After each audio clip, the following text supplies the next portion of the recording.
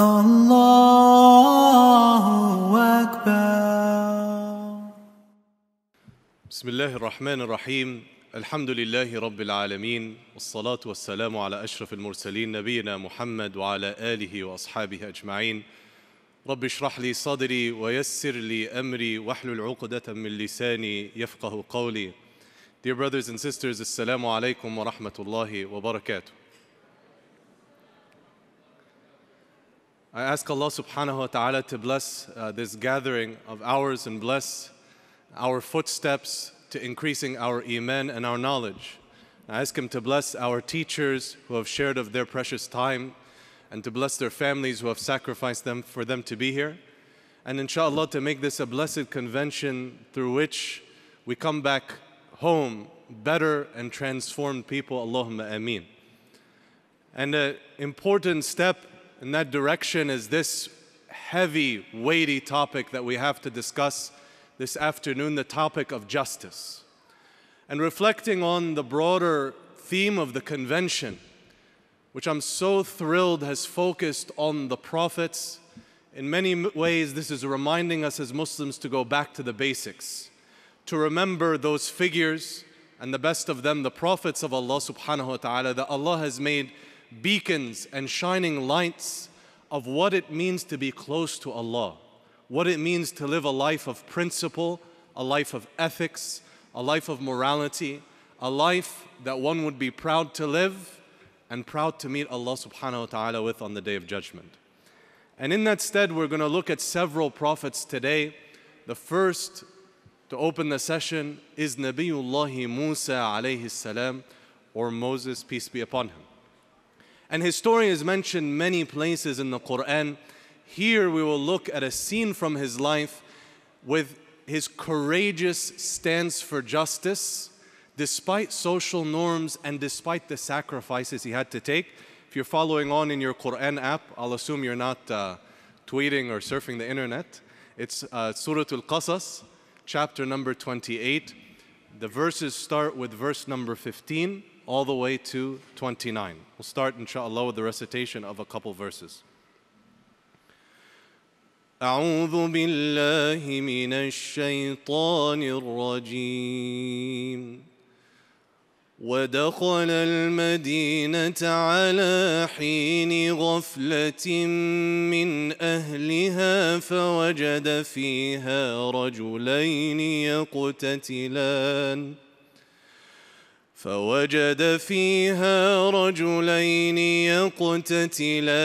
هذا من شيعته وهذا من عدوه فاستغاثه الذي من شيعته على الذي من عدوه فوكزه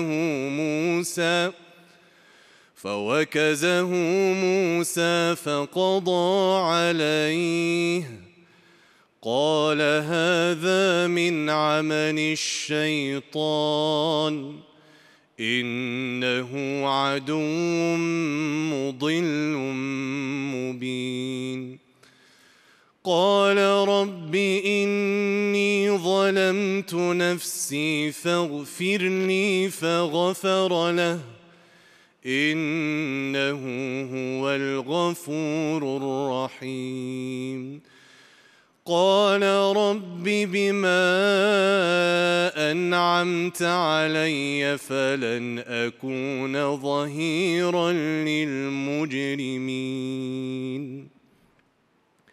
These ayat, Surah Al-Qasas chapter 28 verses 15 through 17, open this passage which speaks about a scene from the young adulthood of Prophet Musa alayhi salam before prophethood comes to him. And it is a scene in the Egypt under Pharaoh's rule. And so the ayat start with the meaning, and he entered the city while the people were not aware. And Mufassirun, they comment that it was entering the city during the midday kind of nap period when things would slow down. Remember, this is ancient Egypt, no air conditioning, and so it was common, and this practice continued to the time of the Prophet ﷺ, that in the midday after Salatul Dhuhr, people would retire to their homes and rest, and it would be quieter. Part of the reason why Prophet Musa had to do this is because he was from Bani Israel, the Israelites who as a nation had been enslaved. And you have to connect with the context to understand the courage of Prophet Musa alayhi salam and what he did. The Pharaoh, or Fir'aun, one of the greatest tyrants to ever walk on the face of the planet, was a man who killed babies en masse to save his own skin, or so he thought. A person who left the girls to grow into women that they might be aggressed against and violated in the most horrible ways. A person who subjected this entire nation to enslavement, to forced slavery and service without compensation, and unimaginable horrors, the likes of which the world had not really seen until that time in many dimensions. And among the subjugation of Bani Israel was that they would not be allowed to enter particular cities and would be restricted in their movements. And sadly, we see a shadow of this today for many of our brothers and sisters in Palestine and in Syria and in Burma and in other parts of the world where justice is not established. We ask Allah subhanahu wa ta'ala to protect them and to use us for establishing the causes of justice in every appropriate manner. Allahumma ameen. And so Prophet Musa entered while people were not as aware.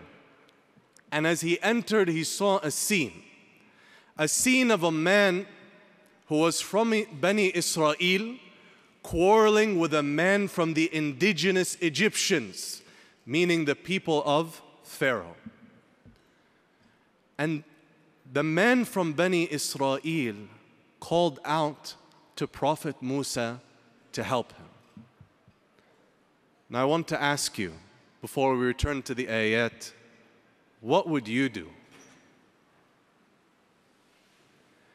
If a person asked you for help that you knew could probably never pay you back in dunya, doesn't have money, doesn't have status, maybe he's very poor, destitute, what would you do?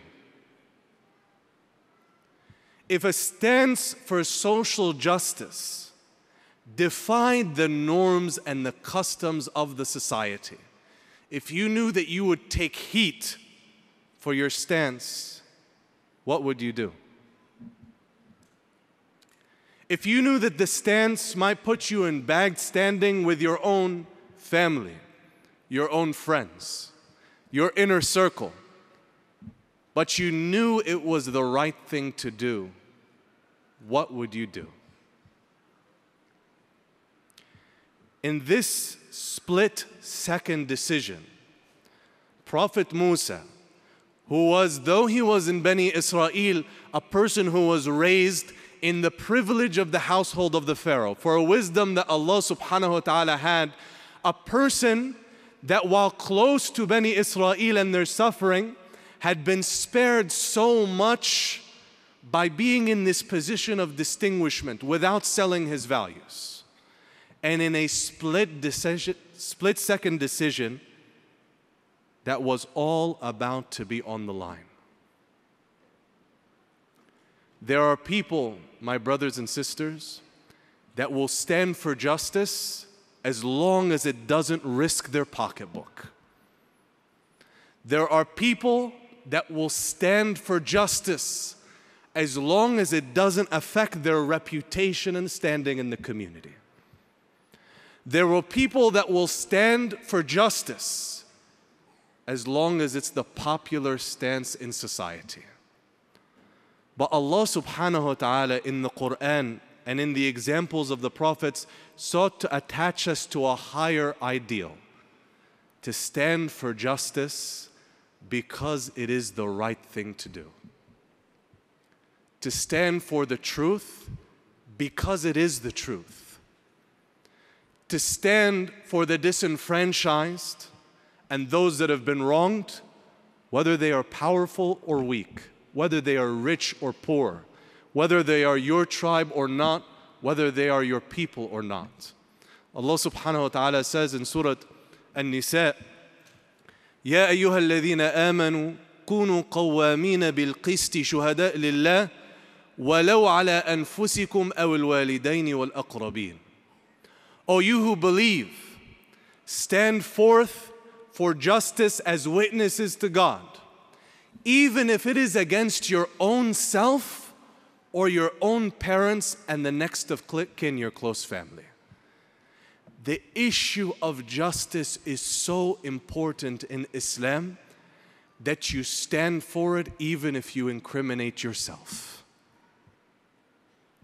In this moment, Nabiyullah Musa alayhi salam put that all on the line and stood for this man. And Prophet Musa was a physically strong, large, tall, powerful man. And so he used his strength to defend this man. But Allah Azza wa Jal willed that it seems that as he struck him, the moment of death happened to this Egyptian man as well. And the Mufassirun, they comment that Prophet Musa alayhi salam was not necessarily the cause of death, but it was a meeting of the times, and there's a long theological discussion. We won't have time to go into it. But now, in Allah subhanahu wa ta'ala's infinite wisdom, in this moment, Prophet Musa alayhi salam felt that he had erred, felt that he had transgressed. So he said, قَالَ هَذَا مِنْ عَمَلِ الشَّيْطَانِ إِنَّهُ عَدُوٌّ مُضِلٌّ مُبِينٌ. He said, this is from the work of Satan. Indeed, he is one that leads astray and a clear enemy. And I want to say a word especially to the activists in the room. From the diseases that strike many Muslim activists today is that they find themselves beyond reproach. They find themselves above receiving advice. And this ayah reminds us that if the prophets are humble before Allah, even when they have not committed sin, then you and I are not above the advice of others. Don't look down at anyone who advises you, because that is from the path of Satan. Many of us forget this when it comes to sin, that Shaitan, he fell from grace with one sin, right? And yet, how many sins have you and I committed since the morning? Haven't we committed, may Allah protect us, more than one sin? And what's the difference? The difference is the prophets come to Allah with an attitude of humility, and the Shaitan, he came to Allah with an attitude of defiance and arrogance. قَالَ أَنَا خَيْرٌ مِّنْهُ خَلَقْتَنِي مِن نَارٍ وَخَلَقْتَهُ مِن طِينٍ. He said, I am better than he. You created me from fire, and you created him from clay. Brothers and sisters, understand that when a person takes a stand for faith, when a person takes a stand for justice, that they will be tested, and things will not always go your way. Allah Azza wa Jal willed in this story that the man that Prophet Musa protected was probably the least deserving man of this stance. This very man called out Musa alayhi salam on the following day, said, do you wish to kill me like you killed the man before? Started to lie about him, started to feed false information to the authorities of about the very man, Musa alayhi salam, who had saved his life. Because of this man, Musa alayhi salam would be expelled, would leave Egypt under fear of death. But the Quran kept his legacy alive until the day of judgment. And who remembers this Egyptian sellout? Who remembers this man who did not appreciate that stand for justice? So sometimes when we do the right thing, it comes at a worldly price. It comes that Allah will test us, that we're going to feel some heat. in the community, feel some heat, have to sacrifice money. We're not seeking it, but it might come with the territory. But you know, the people that do the wrong thing, their actions catch up with them in this dunya before the hereafter. And Musa alayhi salam, it might look like this Egyptian man has the upper hand now, but Musa alayhi salam has a glorious future and an incredible meeting with Allah subhanahu wa ta'ala waiting for him in the hereafter. And this is our hope in Allah, that the little good things we do, the meaningful stances that are less than the stances of the prophets, but on the same path, that Allah cause these to be blessings for us and our families and our communities in this life and the Day of Judgment. And I want to mention just one more scene in this beautiful, beautiful story of Musa alayhi salam that it's in need of review from us. And I'm going to fast forward all the way to verses number 22 and 23 of the same chapter. أعوذ بالله من الشيطان الرجيم ولما توجه تلقاء مدين قال عسى ربي أن يهديني سواء السبيل ولما ورد ماء مدين وجد عليه أمة من الناس يسقون ووجد من دونهم امرأتين تذودان قال ما خطبكما قالتا لا نسقي حتى يصدر الرعاء وأبونا شيخ كبير فسقى لهما ثم تولى إلى الظل فقال رب إني لما أنزلت إلي من خير فقير. This ends with ayah number 24. Allah subhanahu wa ta'ala describes when he leaves Egypt, he heads for a place called Midian. And Midian is a place that is mentioned numerous times in the Quran. Some people attribute the men that he'll interact with Prophet Shu'aib. And Prophet Musa did not know where he was going, but he just left. And Allah willed that he was guided to Midian. And this is the attitude of the person who takes the stance. They don't know where it's going to lead, but they trust Allah to protect them in this life and the next. And when he came to the watering hole of Midian, he would have another stance for justice. He found around the watering holes these shepherds with their animals drinking. And he found on the side two women, and their animals would be inclined to go to the water, and the women would keep pushing the animals back. So unusual scene, because why would these women be holding their animals back? So he said, مَا خَطُبُكُمَا, what has happened? They said, we do not give our animals to drink until these shepherds are finished, and our father is an elderly man. So you see, they said they don't want to go and push and be, immodest with these men that are not cautious about their needs, but at the same time their father is an elderly, frail man who can't do this. There's no one else at home to do this. Remember, Musa alayhi salam was a powerful, strong man. And the social norms of the time, unfortunately, as in too many places in the world today, did not afford women their due rights. So the attitude of that time was to leave these women. Let the men give their animals to drink. Let them wait. This ugly, unjust attitude. that would mistreat them just because they are women and because they are not from a known family. But Musa alayhi salam, he didn't ask them, how much are you going to pay?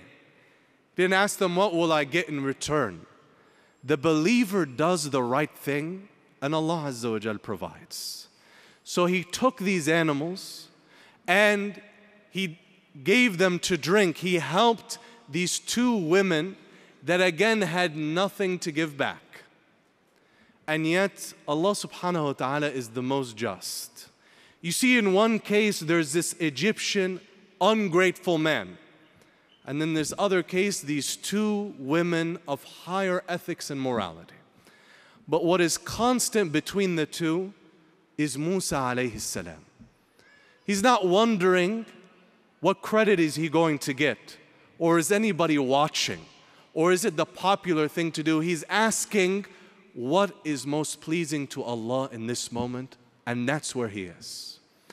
From this moment, Prophet Musa would come back to the shade of the tree and call out to Allah subhanahu wa ta'ala.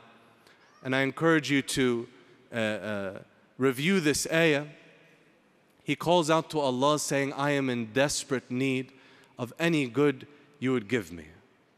From this dua, we know that Allah subhanahu wa ta'ala opened the gates of goodness for him.